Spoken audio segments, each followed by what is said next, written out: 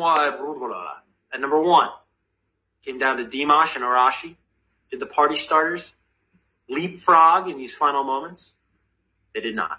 They end the show at number 2. Dimash reigns supreme at number 1, and thank you to the Deers, and just an amazing showing for you guys. And I've seen what you guys are doing, by the way, on the Deers really championed this tonight on Instagram, which is the hashtag We Love You Kevan. I hope I'm saying that right. How awful would that be if I don't even get my own hashtag right? But that's very kind. And, not to bring the room down, but I just wanted to say some things here before we get going. We're going to play your most requested double play in a second. And, I think what I want to say before I get into anything is, these music shows, if you really pay attention, they don't tend to last that long. There'll be new ones popping up all the time. And this show, the Friday live stream, has probably lasted longer, not to speak for anyone behind the scenes, but probably longer than any of us imagined. It started as this, quarantine project, experiment, if you will.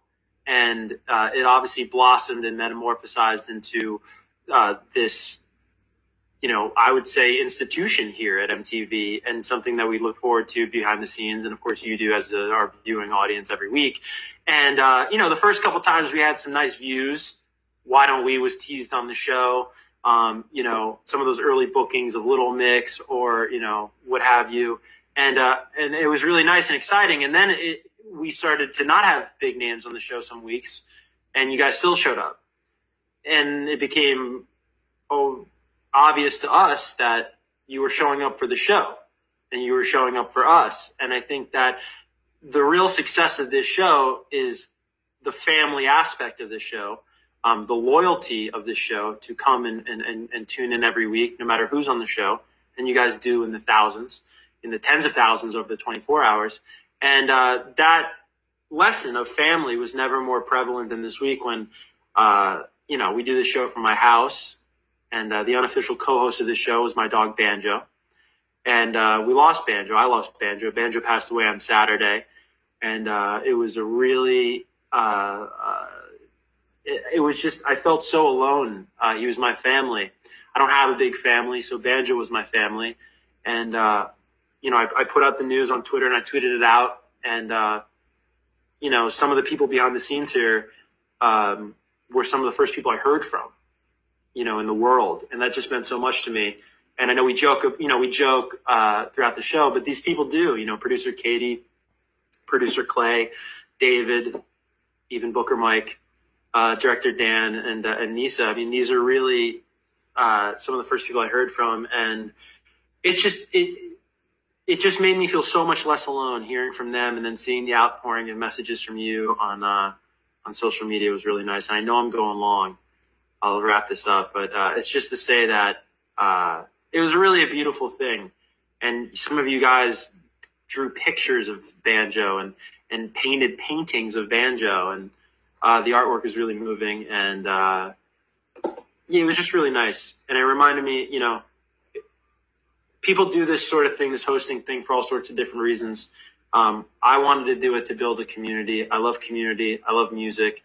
I love people. And I just wanted to thank you for giving me that community, both you guys behind the scenes and then also you who tune in each week here at MTV. And I'm just so happy that I got to share Banjo with you, because we got to share in this and you got to be there for me. So one of the last things I ever said to Banjo was that I would never stop talking about him. And without crying on the FLS, because I would look ridiculous crying on the Friday live stream, I want to be a man of my word and say, I love you, Banj. Raise a glass to good old Banj. Thank you guys for the love and support. And thank you, MTV, for actually, we're going to play a little tribute to Banjo. So I just want to thank you guys for risking retaliation from the Rolling Stones and hoping we don't wind up like The Verb. Here's a tribute to Banj, and then it'll be followed by the most requested double play. But thank you guys, and love you, Banj. I'm coming home, I'm coming home. Tell the world I'm coming home. Let the rain wash away